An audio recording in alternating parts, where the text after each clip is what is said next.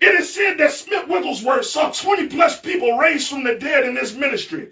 We should desire to see the raw power of God move in our midst, whether it's raising the dead, healing of sickness and disease, and destroying all works of the enemy. Seeing people saved, filled with the Holy Ghost, whatever it is, we ought to be agents to destroy. And absolutely, as Pastor preached this morning, absolute weapons to not be persecuted by the enemy, but to persecute the kingdom of darkness. Because guess what? Jesus said, greater works shall ye do, because I go to the Father. Why don't we see greater works in the church? It's because the church has civilized idols that hinder the move and the power of the Spirit of God.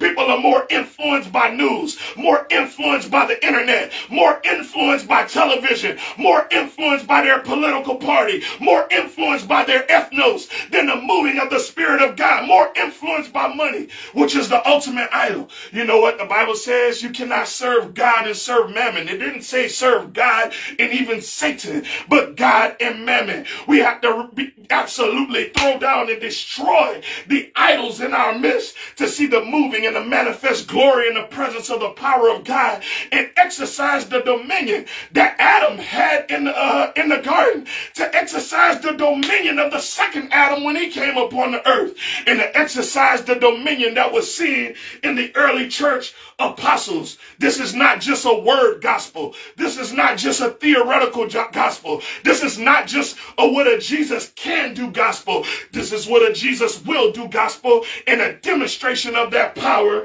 moving in and amongst our midst.